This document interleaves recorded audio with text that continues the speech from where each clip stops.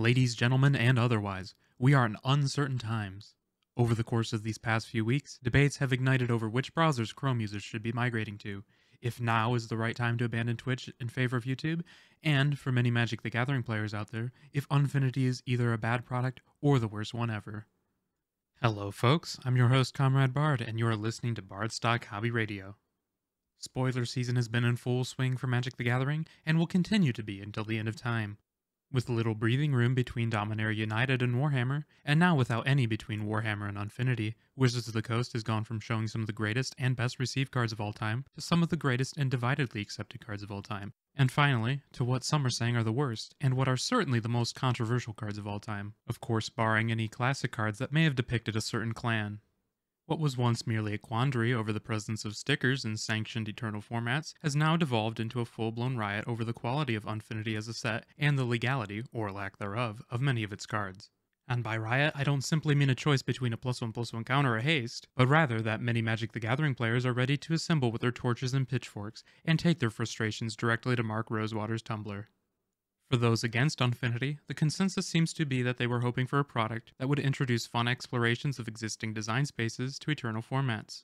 But what they have instead received is a product in which those cards are being marked with acorns and are therefore illegal to play, while cards that push new sticker and attraction mechanics make up the bulk of what's being printed as legal.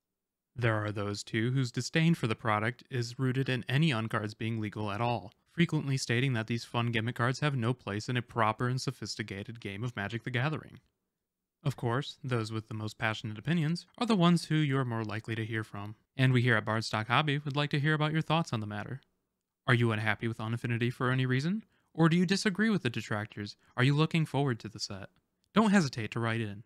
In other news, Warhammer 40k Commander products will be launching on the same date as Unfinity, but this set faces a different controversy altogether.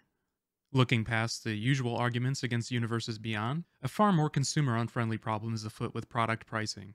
While all product prices are on the move at all times, the Warhammer deck prices are showing unprecedented levels of fluctuation on Wizards' own official Amazon storefront. Traditionally, Commander decks have been priced at around $40, with bundles containing all of the decks being offered at a discount.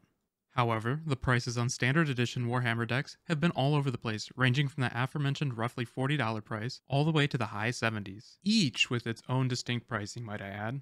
Consistently too, in instances of prices all falling on individual decks, the price of the 4-deck bundle has been increased.